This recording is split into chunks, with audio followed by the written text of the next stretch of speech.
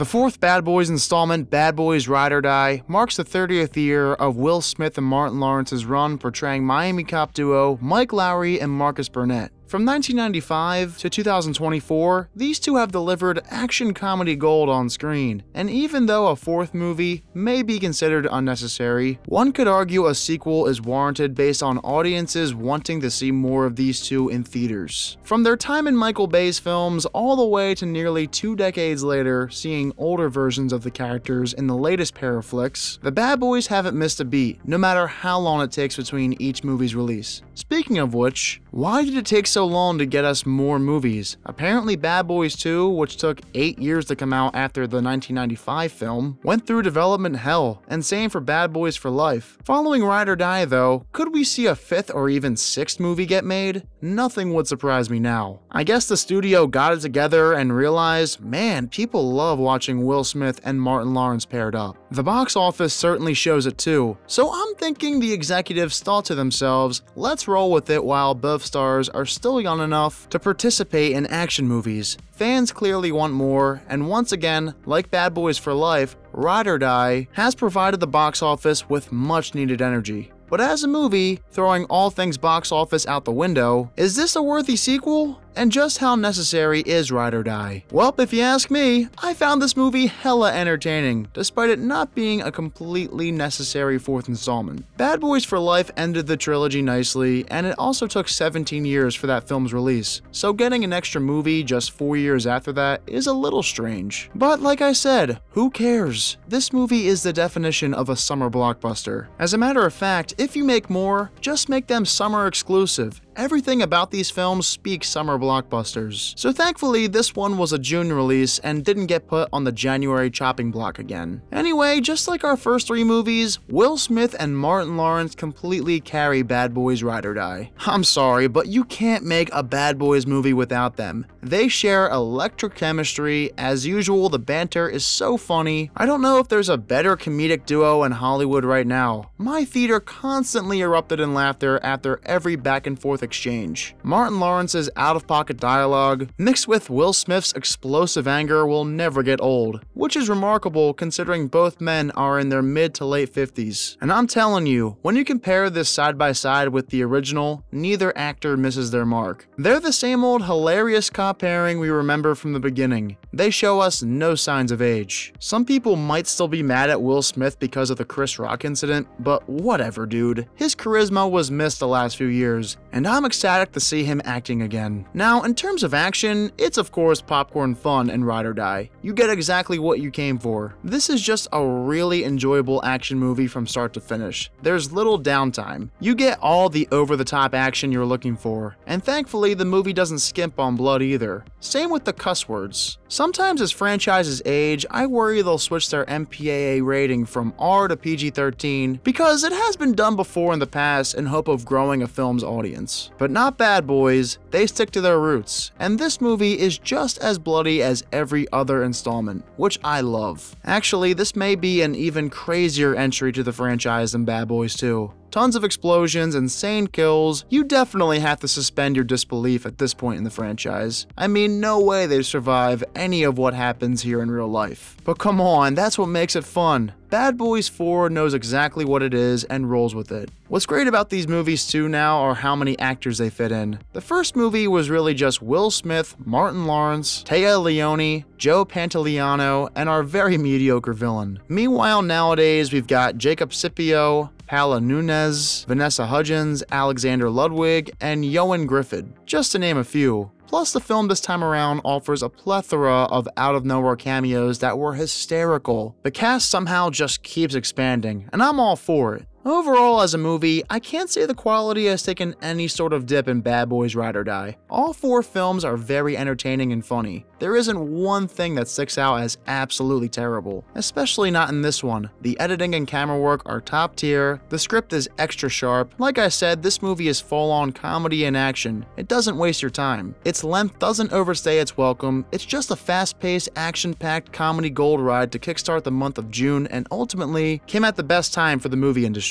Although I must admit the franchise is venturing towards Fast and Furious territory. The more movies there are, the more ridiculous it gets. Yeah, sure, the first movie starts out very over the top, in classic Michael Bay fashion, but these recent movies have taken it up a notch. With each entry, you get more characters, more crazy action scenes, and more explosions than you can imagine. So if you're not a fan of films like this, you're gonna be done with this movie right as it begins. But let's be real, if you're making sequels, you gotta keep going bigger and bigger, just like the Fast and Furious films. There's no other approach. If I had to mention a rather big flaw of mine that sticks out, it's Ride or Die's plot. In comparison to Bad Boys for Life, the plot gets a little too convoluted and steals a bit too much from the third film, whereas the previous movie was more straightforward and actually felt unique. I get it, you need some kind of plot that makes sense, and kind of like how the first two movies feel similar, this one has many similarities to Bad Boys for Life. But there were moments I found it difficult to keep up with everything going on as far as the villain scheme goes, and I really do wish they made this movie feel a little more original to the franchise. But that's just me. After nearly 30 years as the Bad Boys, I take it as a huge accomplishment for Martin Lawrence and Will Smith to keep going without missing a beat playing these characters. If they can keep it up at this pace, they should make a couple more films. Because after all, why not? They're having fun, these movies are very entertaining, I don't care that they're starting to feel like Fast and Furious. Honestly, I haven't laughed so hard watching a comedy franchise in such a long time. So the more laughs I get from these two, the better.